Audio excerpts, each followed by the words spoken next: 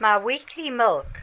Welcome to my weekly milk, where one can be fed with the milk of the Word of God, be stirred up in the Spirit, and endued with spiritual strength to face the challenges one might encounter during the week and come out victorious.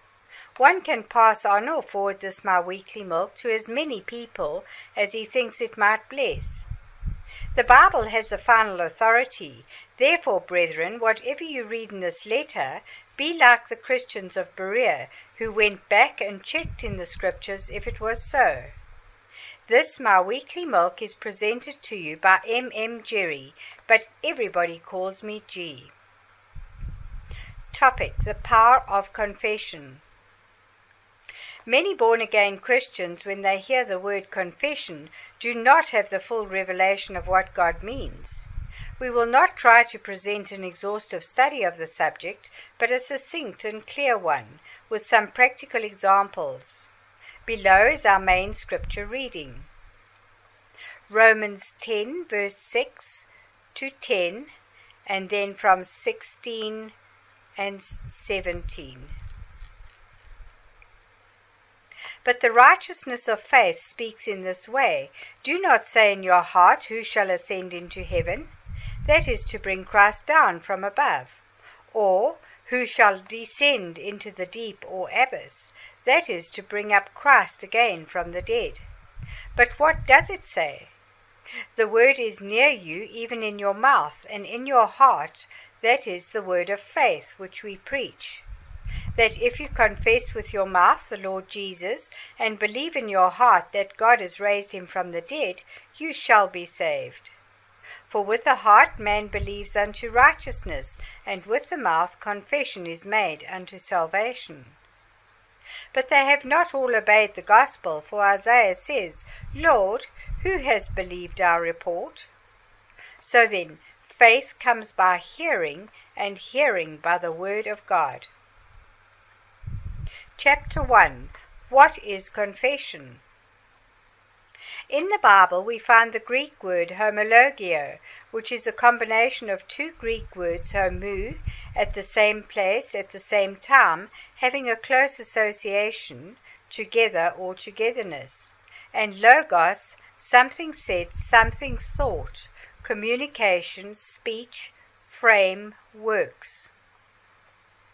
So, confession is saying the same thing God and His Word are saying for a particular situation, thinking the same thing God and His Word are thinking about a particular situation, having the same frame of mind that Christ has.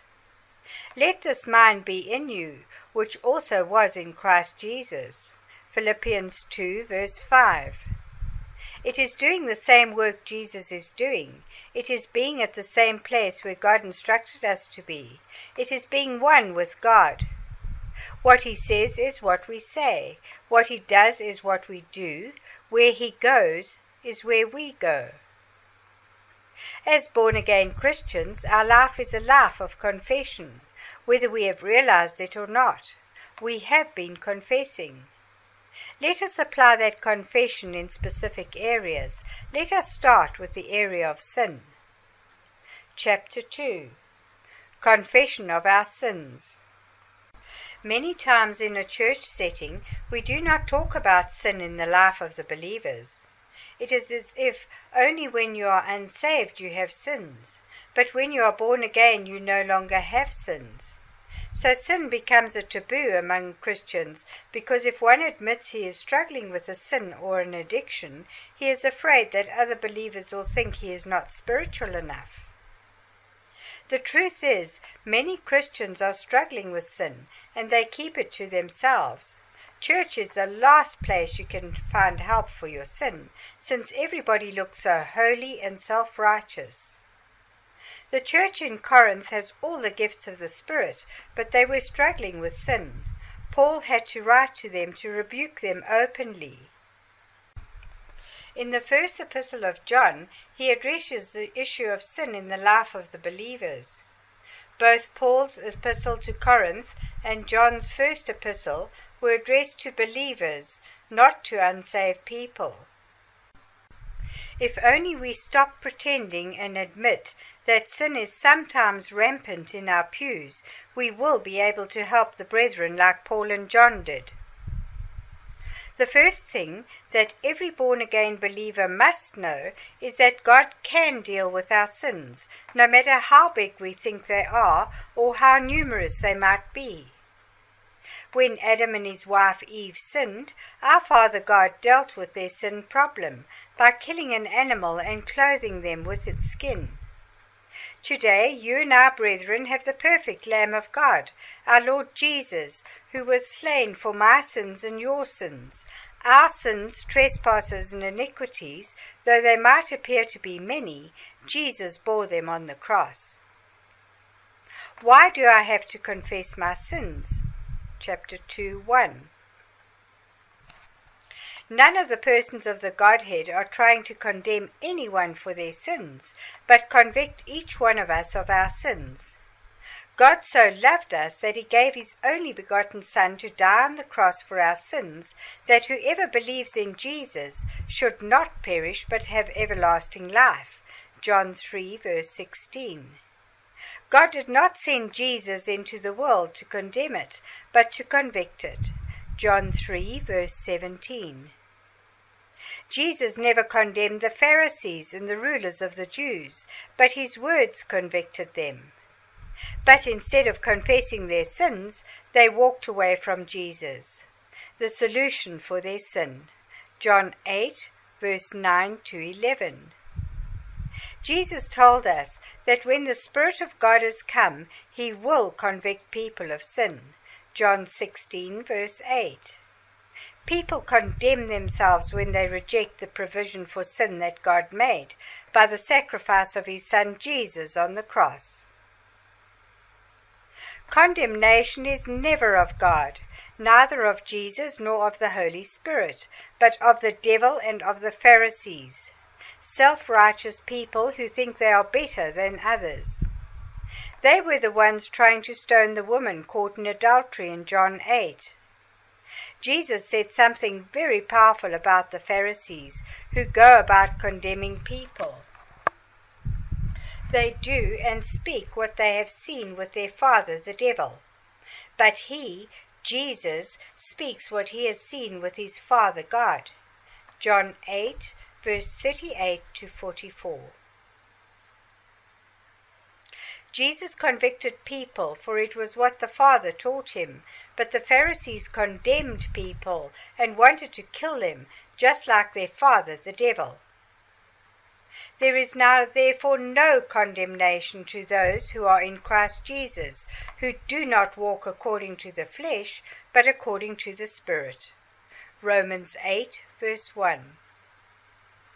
From the very moment Adam and Eve sinned, they hid themselves from the presence of God. God delights in fellowshipping or communing with his children. He came into the garden to commune with Adam and Eve, but they hid themselves and were ashamed. Genesis 3, verse 7 to 9. God is omniscient. He knows everything. He knew that Adam and Eve had sinned, but he still came to fellowship with them. Satan knows that when we sin we will run away from God, because our conscience is now accusing us toward God. Romans 2, verse 15. God is always running towards us, even when we sin. He was running towards the prodigal son who was coming back home, kissed him and fell on his neck. Luke 15, verse 20. He was the one coming to Adam and Eve after they had sinned. God is a great Father. The only thing he wants from us when we sin is to take responsibility or ownership for our own mistakes. He is like the father who knows that his 5-year-old boy took something forbidden or broke a vase in the house. The father just wants the boy to say, "I did it, Daddy, and I am sorry. I will never do it again. Please forgive me." Adam and Eve did not take ownership of their mistakes, nor were they sorry for what they did. Instead, Eve blamed the serpent, Satan. Adam blamed the woman whom God gave him. In a way, he was blaming God too. If you had not given me this woman, I would not have disobeyed you. Genesis 3:12-14. But the prodigal son was sorry and remorseful. He truly repented and decided to go back to his father. Luke 15, verse 17-20. We see that the prodigal son was restored to the fellowship. The father received him home, forgave him, kissed him, and then restored his inheritance and authority. But Adam and Eve, who, after being convicted, did not repent nor take ownership of their mistakes, were driven out of the Garden of Eden and did not enjoy the same fellowship they used to have with God. John told the church in his first epistle that sin would affect their fellowship with God. He wanted them to stop sinning so that they would enjoy the same fellowship the apostles were having with the three persons of the Godhead. 1 John 1 verse 3. John told them, "Do not run away from God when you sin, but instead run to Him. Do not be like Adam and Eve, but like the prodigal son." Even if your heart is condemning you, do not listen to your heart. It is Satan speaking to you. God does not condemn you, but convicts you. Even if your conscience is accusing you that you do not deserve the forgiveness of God, do not listen to your conscience.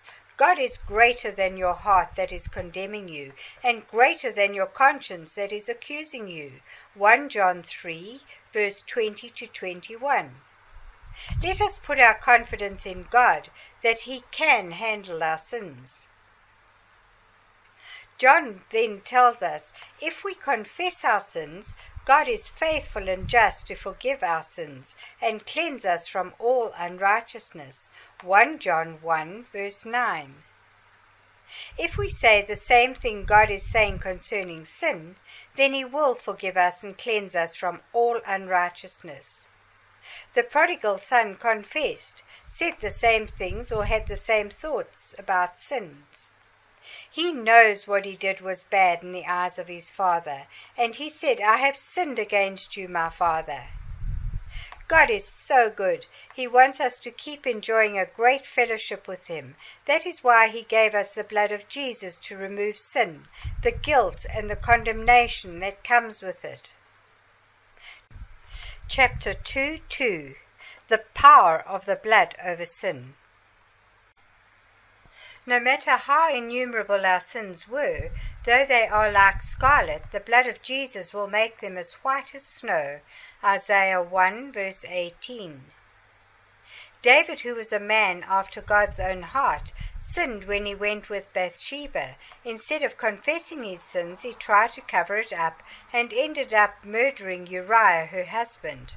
2 Samuel 11. When we try to cover our sins like Adam and Eve covered their nakedness with leaves, we end up being disciplined by our Heavenly Father. David also was disciplined by God when he covered his adultery, which had escalated into a murder. 2 Samuel 12. David, being a king with all the wealth of Israel, knew he could not bribe God. God was not after gifts and sacrifices, but after the confession of David. Therefore, when David confessed his sin, he said, "You do not desire sacrifice, or else I would give it. You do not delight in burnt offering." The sacrifices of God are a broken and a contrite heart, a deeply affected heart with grief and sorrow for having offended God. These, O God, you will not despise. Psalm 51, 16-17. David acknowledged that he had sinned against God and had done evil in his sight. Psalm 51, verse 3-4. It took David time, but at least he came to his senses like the prodigal son did, and confessed or saw sin in the same light God saw it. That sin was evil, and what he did was not right. The blood of Jesus covered the sins of David after he had confessed and repented. David could gladly say that as far as the east is from the west, so far the Lord has removed his transgressions from him. Psalm 103 verse 12. The blood of Jesus has the power to wipe out the handwriting of requirements that was against us. Colossians 2 verse 14. In other words, David under the Old Testament was supposed to be put to death for committing adultery and for murder, but when he confessed, the blood of Jesus wiped out all those edicts that were sentencing him to the death penalty. God will never mention those sins to David again because they are no longer in the record book in heaven. God wiped them out by the blood of Jesus. Furthermore, the blood of Jesus will cleanse our conscience from dead works to serve the living God. Hebrews 9 verse 14. God told us that the life of the flesh is in the blood, and I have given it to you upon the altar to make atonement for your souls. For it is the blood that makes atonement for the soul, or cleanses your soul. Leviticus 17 verse 11. Jesus said to us that his flesh was meat indeed, and his blood was drink indeed. John 6 verse 55. Jesus is our Lamb of God, slain on the altar of the cross to make atonement for our souls, or to cleanse our souls. The spirit of the flesh is in the blood. The Spirit of Jesus is in his blood. Therefore, the blood of Jesus does not merely forgive and cleanse our souls from their sins, but the Spirit of Jesus comes upon us to empower us to stop sinning. The Spirit of Jesus, who is in his blood, empowers us to cleanse our conscience from dead works. If we used to steal, we no longer have the desire to steal, for stealing is a dead work. If we used to revel, we revel no more, for reveling is a dead work. If you used to commit sexual immoralities, we do them no more, because the Spirit that is in the blood of Jesus cleanses our conscience from those dead works. Jesus says adultery begins in the heart. Matthew 5 verse 28. Jesus was not telling us that to condemn us, but to convict us and let us know that there is power in his blood, to even cleanse our conscience from all our lustful thoughts, for they are dead works, works of the flesh. The blood of Jesus, through the Spirit of Jesus that is in the blood, will even remove all condemnation, all guilt. Jesus, who is the Lamb of God, was also our scapegoat. The word in Hebrew is azazel, which means entire removal. Jesus took away all our sins and iniquities. The azazel was supposed to take away all iniquities, all sins and all transgressions of the people. The word iniquity in Hebrew is avon, which means guilt, perversity and punishment or condemnation. Leviticus 16 verse 20 to 28. Jesus took away our guilt and condemnation, so when we are in Christ there is no condemnation or guilt because of our past life. Jesus, our azazel, took away our avon. John the Baptist could point to Jesus and say to the people, "Behold the Lamb of God who takes away the sin of the world." John 1 verse 29. The people in those days understood what John the Baptist was saying. He was saying, this is your scapegoat. Not only will he entirely remove all your sins, trespasses and iniquity, but furthermore, he will also take away the guilt and condemnation out of your hearts and conscience. That is why Paul, though he was among the people who killed Stephen and persecuted the church, Acts 7, when he was converted to Christianity, he could boldly say, "I have wronged no one." 2 Corinthians 7 verse 2. Does it mean that we do not feel any remorse about the people we wronged in our unsaved life? Not at all. Paul, even when he became born again, would let people know the kind of person he was, how he persecuted the church, how he was sorry for what he did in his unsaved life. But he would not allow anybody to condemn him or put guilt in his heart. He knew it was by the grace of God that he was saved, and not of his works, for his works were evil. But the blood of Jesus qualified him to be a son of God. God wants to remove even the footprint of Satan in our life. Many times we have confessed our sins, and we know that God has forgiven us and cleansed us of all unrighteousness. But we are still struggling with some thoughts, and sometimes we are still being tempted to commit the same sin. Satan has his foot propping the door of our heart. He is looking for an opportunity to enter into our life again. The footprint of his unfruitful works of darkness is still in us, but confession and the power of the blood of Jesus will not only erase his footprint in our life, but also remove his foot from propping the door of our heart, shutting the door permanently to that sin. We will be able to say, like Jesus, "The prince of this world is coming, Satan, but he has found nothing that was his in me." John 14, verse 30. Let us evict Satan and all that is his. Erase his footprints from our life. Chapter 2:3, Exposing the Works of Darkness in Us. Paul told the Ephesians to have no fellowship with or be partakers of the unfruitful works of darkness, but rather expose them and reprove them. Ephesians 5, verse 11. The devil is the prince of darkness. Jesus is the Prince of Light. Anything that is done in the dark that one is ashamed to tell everybody is of the devil. The way to overcome it is to expose them, to put them out in the open. It loses its power. In our main scripture we have read that if we believe in our heart and confess with our mouth, then we will be saved. Many times we have repented in our closets. We have talked to the Lord, and we know, according to the Scriptures, that He forgave us and cleansed us from all unrighteousness. But we are still struggling with some unfruitful thoughts, some lusts, and some addictions. Many times when people are born again, they are still struggling with lust of the flesh, or pornography, or alcohol addiction, or drug addiction, etc. They have confessed in their closets, they have pleaded the blood of Jesus, and they have confessed the Scriptures, but they still go back to their old habits.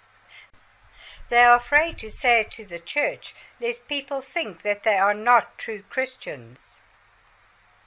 The Bible says that we must confess our trespasses to one another, and pray for one another that we may be healed. James 5, verse 16. What has hindered the confession of sins to one another is a confidentiality issue in churches. People have had bad experiences. They confided in the brother or sister, and the next thing they knew, the whole church was gossiping about their personal issue. This lack of confidentiality has hindered the work of the Spirit to free people from their struggles, addictions, and eternal battles with their lusts. People of God are supposed to pray for those who struggle, not gossip about their struggles. The solution is to find a person whom you know will never disclose your secrets, but will help you and check on you to see if you are still struggling with that issue. The moment we expose or confess what our struggles are to a close person who is a mature believer, it breaks the power of Satan, for the light has been shed in that area of darkness in our life. The brother or sister will also ask us to confess that struggle or sin to God, and will pray with you. The important part is the prayer. Why?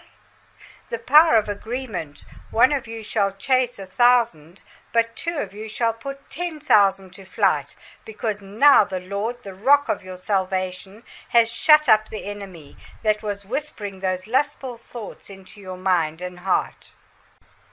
Your rock has surrendered your enemy that's been defeating you in that area of your weakness.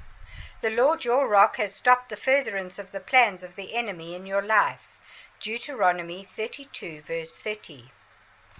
Exposing the unfruitful works of darkness in public helps other believers too. They will know that if God helped us in our struggles, God can help them too.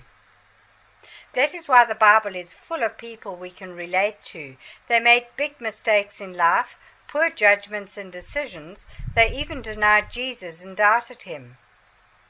God put those examples in the Bible not because he did not forgive them and cleanse their sins. He did it to expose the unfruitful works of darkness in them, so that when you and I read the Bible, we can relate to Abraham, to Jacob, to David, to Peter, Thomas, etc. We can be encouraged that if God turned the lives of them around, he can turn my life around too. There is hope for me. Paul understood the power of exposing the works of darkness that used to be in him in order to help some believers who had the same background he had. People who had persecuted the church even killed believers. He was telling them, "Look at me. I once was like you. I did the same thing. If God can save me, he can save you as well." 1 Corinthians 15 verse 9. For I am the least of the apostles, that am not meet or fit to be called an apostle, because I persecuted the church of God. Galatians 1 verse 13. For you have heard of my conversation or conduct in time past in the Jews' religion, how that beyond measure I persecuted the church of God, and wasted or destroyed it. 1 Corinthians 15 verse 10. But by the grace of God I am what I am, and his grace which was bestowed upon me was not in vain, but I labored more abundantly than they all, yet not I, but the grace of God which was with me. John tells us that we overcame Satan by the blood of the Lamb and the word of our testimony, Revelation 12 verse 11. We've already talked about the power of the blood of Jesus over sin and our sinful nature, but John, who received that revelation of Jesus Christ, is telling us to add our testimony to the blood of Jesus. This can be applied in the area of sin. By exposing the sins or the addictions one used to battle with, it breaks the power of Satan in that person's life and also in the life of others who are hearing the testimony of how God delivered him from all those sins and addictions. The word testimony John uses in this scripture means the words recorded in the Bible by his holy prophets. In Hebrews it means that God recorded in the Bible, he will duplicate or repeat them in our life. Now we understand why God placed all those testimonies in the Bible. It was to tell us that what he did for David, Abraham, Jacob, Paul, Peter, Thomas, etc., he will do it for me as well. And whenever we give our testimony to expose the works of darkness, let us point people to what the Word of God said. For Peter tells us the only testimony that will never fail is the one recorded in the Bible. God will duplicate them in the lives of the people. Peter calls that the prophecy of Scripture, which did not come by the will of men, but God himself approved them, and he will duplicate them in the lives of his people. 2 Peter 1, verse 20 to 21. There is one danger that we must avoid. The person we are confessing our sins or trespasses to has no power to forgive our sins or cleanse us from all unrighteousness. People will misinterpret the saying of Jesus, "If you forgive the sins of any, they will be forgiven them. If you retain the sins of any, they are retained." John 20, verse 23. Some so-called men of God will interpret that scripture as Jesus giving them the power to forgive the sins of other people or to retain their sins. Thus, those so-called men of God will ask you to recite a number of times a prayer to do penance before they can forgive you. This is not scriptural. The disciples never did that. Jesus bore the punishment for our sins on the cross. Doing penance is not of God. These things indeed have an appearance of wisdom, but that wisdom does not descend from above, but is earthly, sensual, and devilish. James 3, verse 15. It is a self-imposed religion, false humility, and asceticism. There is no power in those penances against the craving or indulgence of the flesh. Colossians 2, verse 23. Then what does Jesus mean in that John 20, verse 23?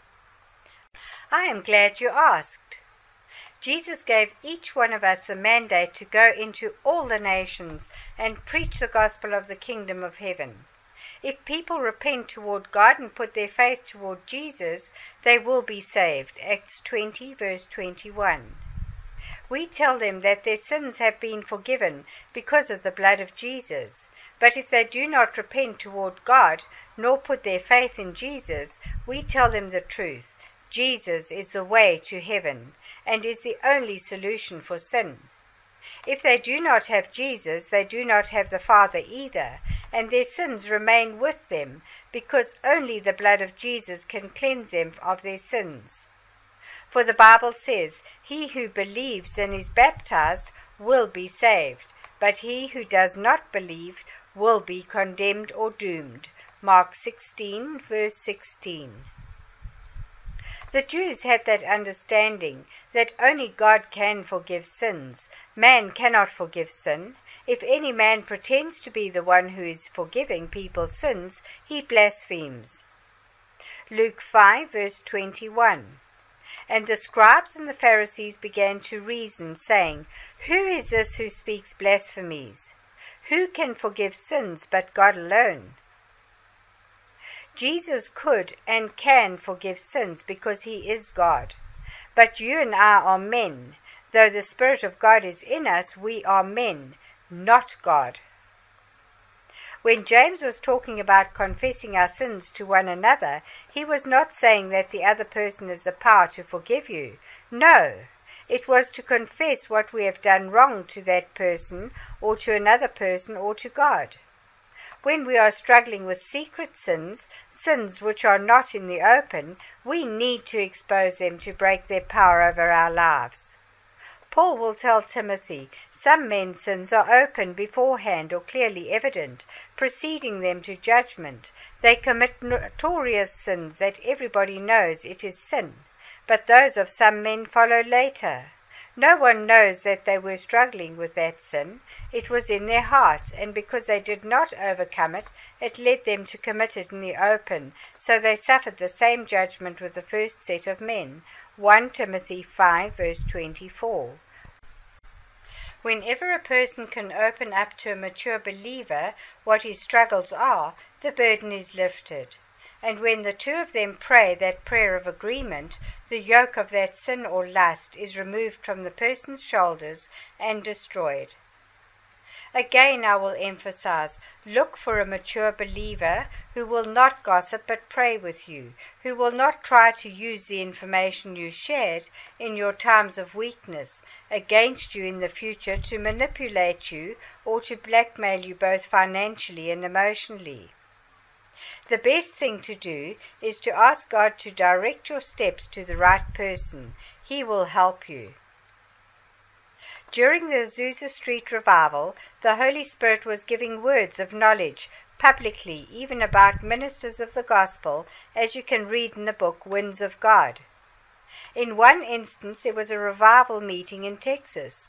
The Lord started to speak in tongues during the service through one of the ministers leading the service, and on the front row sat two young ministers who had traveled from afar to come and join the revival meeting in Texas.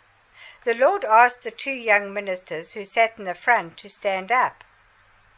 They hesitated to do so, but as the leading minister called them by name, though they were total strangers to him, they knew it was the Lord asking them to stand up, and they obeyed. So the Lord spoke through the minister leading the service to the first young minister.